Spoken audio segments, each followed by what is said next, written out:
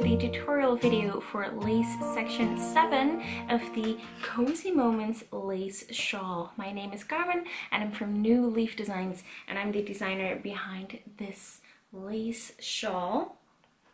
And lace section 7 is this one. And again, it looks a little bit like diamonds, but also a little bit different than the diamonds we have knit before. These are a little bit bigger, and there's a central double decrease that we have not knit before. So if you knit from the chart, you will see that there's a new symbol in the chart. It's a double decrease, but with a dot inside, and this is not the standard symbol. The standard symbol was actually the same as we used before, the crow's foot. But as I'm using both of these decreases in the same pattern, I needed to use a different symbol for this one. So the double decrease that we have done before was the slip one, knit two together, and pass slip stitch over. This center double decrease is slip two, knit one, pass slip stitch over. And doing this will give you, a line that lays on top of your diamonds. So the middle stitch will lay on top. And I'm just knitting a tiny swatch here of this pattern.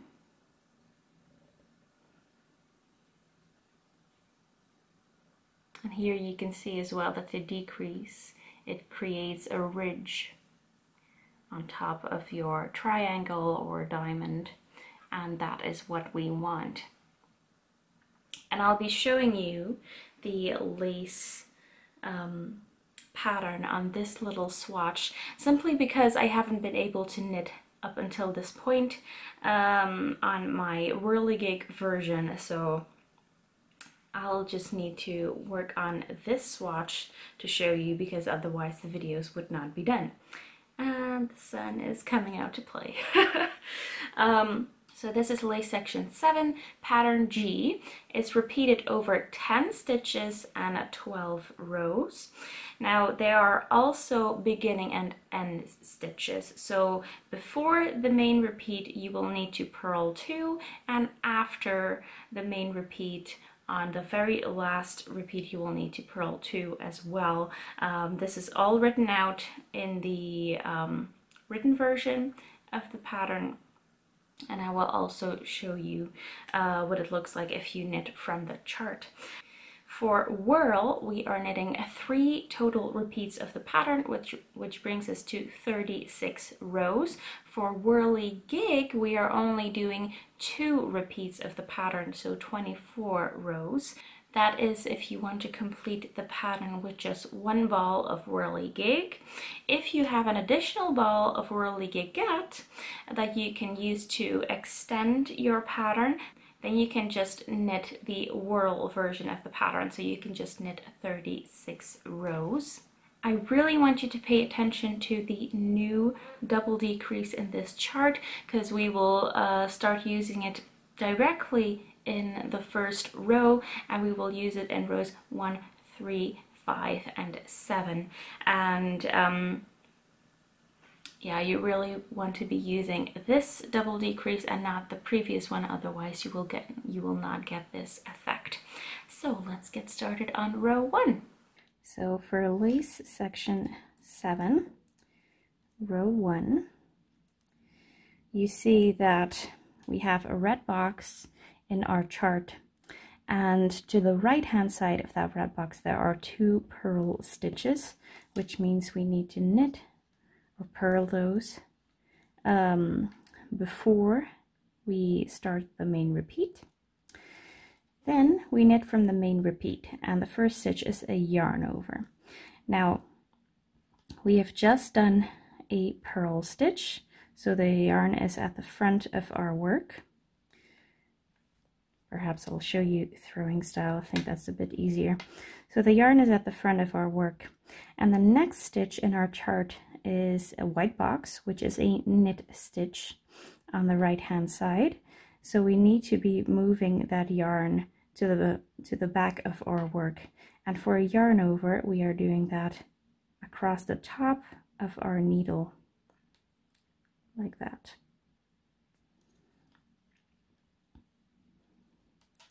So we've done the yarn over, and now we are knitting 3.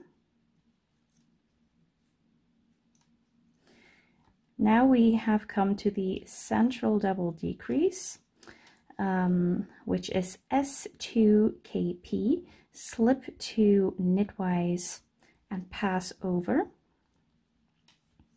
So we are going to slip 2 stitches knitwise, just like that, knit 1, and pass those slipped stitches over. And you will see that the middle stitch is on top. I'm gonna show you one more time.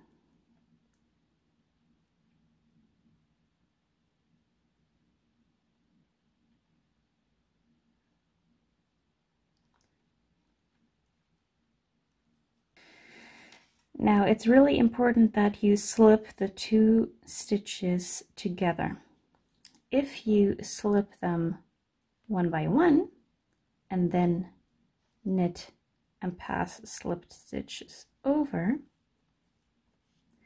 then the right stitch will be on top, not the middle stitch, and you will not have the effect of the stitch. So I'm gonna flip those again, so we always have the right leg forward. So we want to slip both of them, actually like you're doing a knit 2 together, but then just slipping them off the needle, knit 1 and pass those over. That is our decrease. Now we have another knit 3. So we've knit 3, then we have another yarn over, and the yarn is at the back of our work now, and the next stitch is a purl stitch, so we want to have the yarn at the front. So we bring the yarn forward, drape it across the needle, so we've made our yarn over, and then because the next stitch is a purl stitch, we bring the yarn forward again, so we can purl that stitch. There's our yarn over. I will show you here what that looks like in throwing style.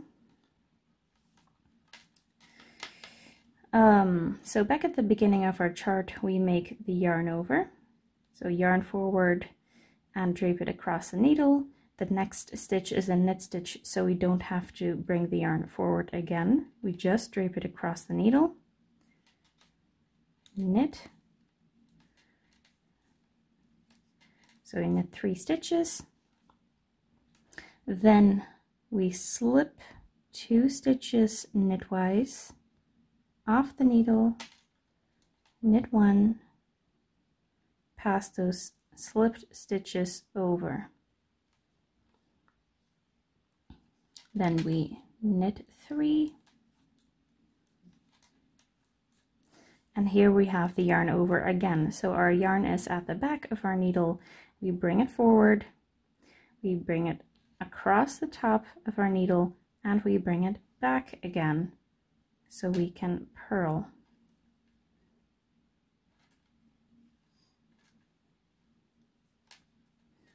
See? Now I am at the end of my swatch, so that means that I am going to purl these 2 stitches because those are shown on the left hand side of the red box. Outside of the repeat, these are the end stitches.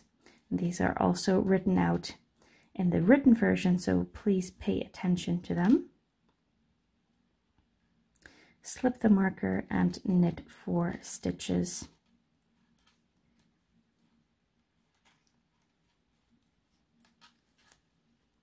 Now on the wrong side of our work, so we turn our work, on the wrong side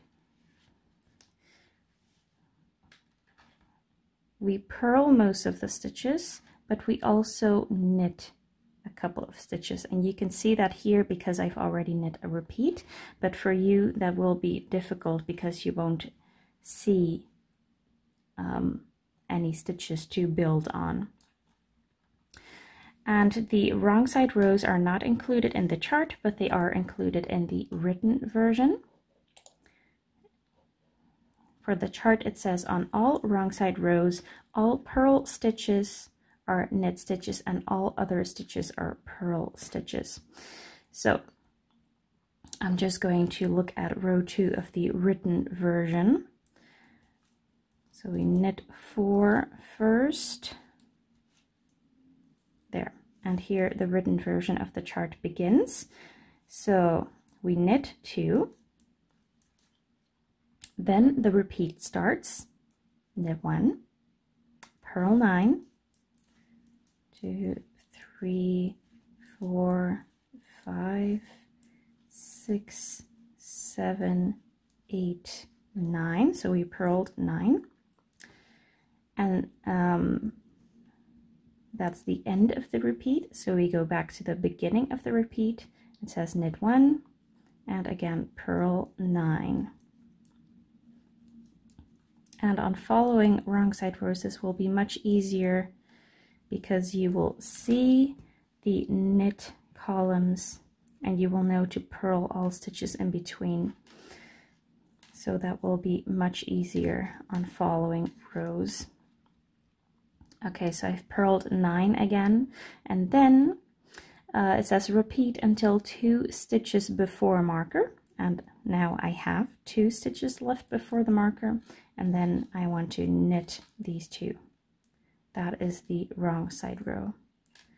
And don't forget to always knit the 4 stitches on the outside of the marker. Now we are back at the beginning of the row, and it's a right side row, row 3.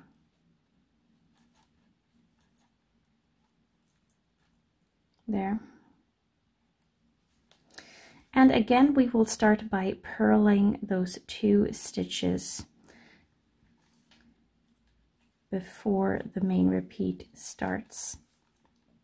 So I've purled 2 stitches, then I knit 1, and now we have another yarn over, and this yarn over is between 2 knit stitches, so the yarn is at the back and should also be at the back for the next stitch, but we want a yarn over, so we take it across the needle like this, and we now have it at the back of the work again.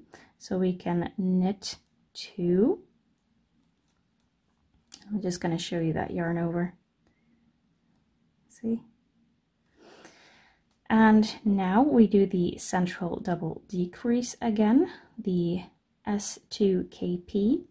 So we slip 2, then knit 1, and pass those slipped stitches over. Then we knit 2, then there's another yarn over, so yarn forward, across the needle, and that's it. And knit 1, and then we purl 1. That is our repeat.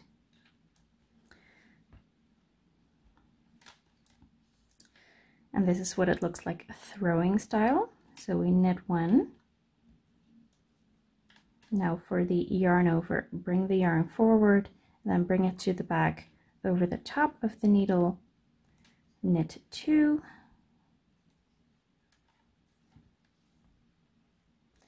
and then slip 2 stitches, knit 1 stitch, and slip those or pass those slipped stitches over, then knit 2, we make a yarn over, knit 1, and purl 1. Now I'm at the end of my swatch again, and that means I also purl the last 2 stitches, which are the end stitches, and then I knit the last 4. Now the wrong side row is the same again.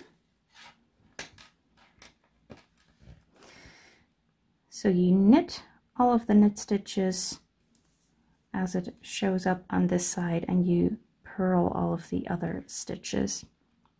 So that means knit 1 first, then as the repeat starts, knit 1, purl 9, knit 1, purl 9 until the end, then you will knit another 2 stitches. So we are now at row 5, and on every right side row we start by purling 2 stitches. Those are the beginning stitches, and now we knit 2. We do a yarn over, and again it's between 2 knit stitches, so we bring it forward, drape it across the needle to the back, and that is it. And then we knit 1, and we knit our decrease, so we slip 2, knit 1, and pass those stitches over. We knit 1, yarn over, knit 2, and purl 1. And now throwing style, we knit 2,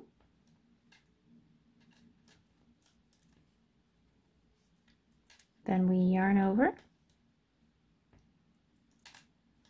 knit 1, and then we knit the central double decrease, slip 2 stitches, knit 1, and slip those or pass those slip stitches over. Then we knit 1, yarn over, knit 2, and purl 1. And I'm at the end of my swatch, so I'm also purling the last 2 stitches.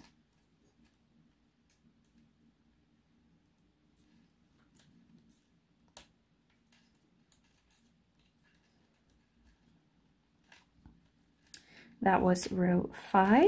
Please go ahead and do the wrong side row, and I will meet you back for the beginning of row 7. So we are at row 7. This is the last row in which we will use the central double decrease. And on right side rows in this chart, we begin by purling 2.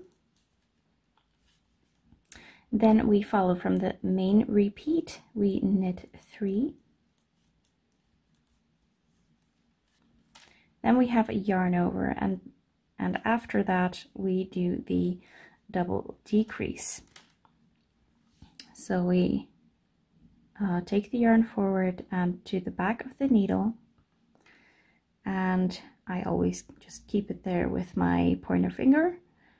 Then we slip 2 stitches, knit 1, now you can let go of the yarn over, and you pass those slipped stitches over there. And now we do another yarn over and knit 3, and then purl 1. That is our repeat. Now once more in throwing style, we knit 3, we bring our yarn forward and to the back for the yarn over, and then oops, we slip 2 together, and we will knit 1, pass those slipped stitches over, yarn over, knit 3,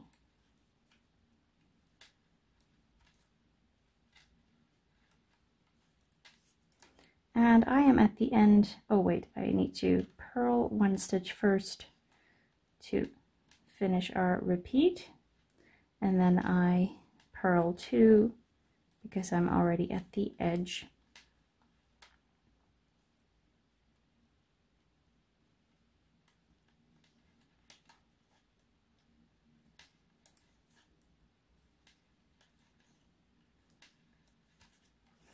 That is row 7. You can see that the diamond comes together here in this row. And go ahead and do the wrong side row, and I'll meet you back at the start of row 9.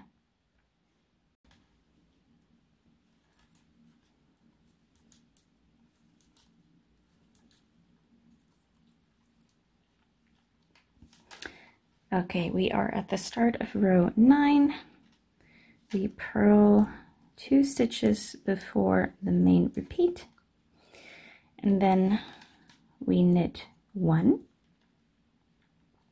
and then we do a knit 2 together. So we insert our needle like this and knit those 2 together. Then we do a yarn over and knit 3. Oops, knit 3. Then I yarn over and slip, slip, knit.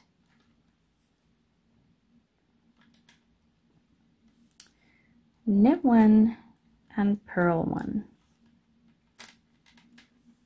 So this row is relatively easy. I'll show you again in throwing style. We knit 1, we knit 2 together, yarn over, knit 3,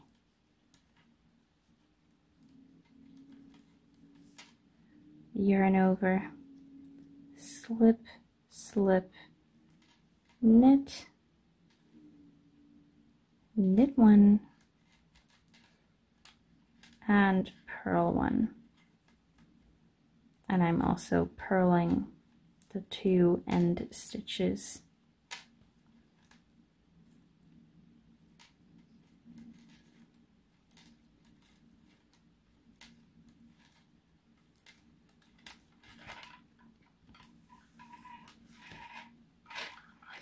That is our repeat for row 9. Now go ahead and knit the wrong side row, and I'll meet you back at the start of row 11, which is the last row of our chart. Now we are at the last right side row of our chart, row 11, and again we start by purling 2. And then we take a look at our main repeat, which is a knit 2 together, then a yarn over, and then knit 5, 1, 2, 3, 4, 5, a yarn over, and slip, slip, knit, and a purl stitch to finish it off. Once more in throwing style, we knit 2 together, yarn over, knit 5,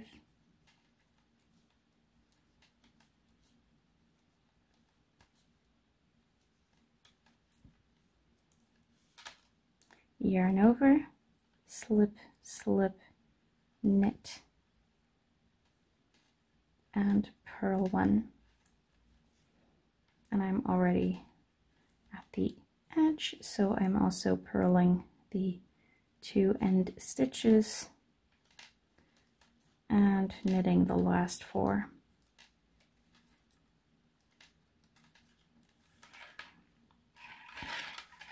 And that was the last patterned row of our chart. So now we just have to work the wrong side row, which is row 12. So that is the end of our chart 7, pattern G. I have knit 2 repeats in total, and this is what you should knit if you are using a whirligig. So you are knitting 2 full repeats, 24 rows. If you are using a whirl or a different yarn and following the original version of the pattern, you will knit another chart repeat, so you have 36 rows in total. And I just think this chart is so pretty, and I know I say that about every chart, but I just really enjoy it. I hope you are enjoying it too, and I hope these videos are helpful. A lot of people are giving me great feedback about the videos, and I'm so grateful for that. I would love to see your shawls, so if you share them in the Facebook groups by Scapious or on Instagram, please do tag them with hashtag Cozy Moments Shawl and hashtag ValMal. And on Instagram you can also tag me, I'm at newleafdesigns.nl, and you can also tag Scapious. And yeah, that's it for this repeat. I hope you enjoyed it, and I will see you in the next video. Happy knitting! Bye bye!